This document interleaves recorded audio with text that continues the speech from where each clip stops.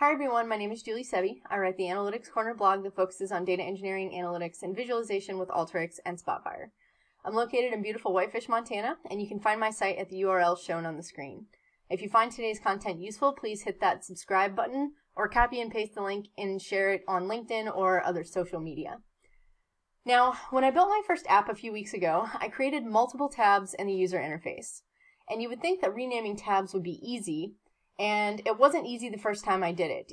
Even the Alteryx support person I was working with couldn't remember how to rename tabs. Now, let me show you what I'm referring to in case this isn't clear. This is my workflow, and it is an analytic app. And so if I click on the wizard button to run it as an app, you'll see that I have questions and place and inputs for the users to make selections and enter date ranges. And so when I'm talking about renaming tabs, I'm specifically talking about renaming what's shown here, the word date ranges and questions. Now, you create tabs in the interface designer, and if I were to add a new tab, you would see that it pops up with a generic name, and obviously we're not going to leave this generic name in here. We would want to name it something meaningful. If I right click on it, nothing happens, and if you go through the other menus within the interface designer, you're not going to find anything in here, and there's no way to rename it from any of these menus. I found a community post that said you need to use the configuration pane in order to rename your tabs. And of course the screenshot that was shown was from a much older version of Alteryx, so it was a little bit hard to follow, but I know that the configuration pane exists in the view menu, and the configuration pane is how you configure all of your tools.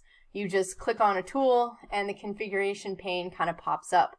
And so that's why I was a little bit confused as to how to use the configuration pane in order to rename the tabs.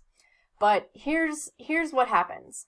So first off, just note that I have both the interface designer and the configuration pane checked in the view menu, so that means they'll be visible. My interface designer is currently set to auto hide, so it's going to show and hide depending on whether or not I'm actually in it. And my configuration pane, which I can bring up by just clicking on any tool, you'll see is set to dockable, which means it's docked and always going to stay there. The way that we rename our tabs is by coming into the layout view of your interface designer, you click on the tab, and then you'll need to click on the configuration pane, which is right behind your interface designer. So now here I could rename this tab and I could call it More Questions. And then if I go back to the interface designer, it will update. I don't know what else yeah, there we go. I have to click out of it. Now if I go back in, it's called More Questions. Now this might be hard to see if you have different settings such as hide or dockable, or if perhaps your interface designer pane is overlapping the configuration pane. Then it could be really hard to get to.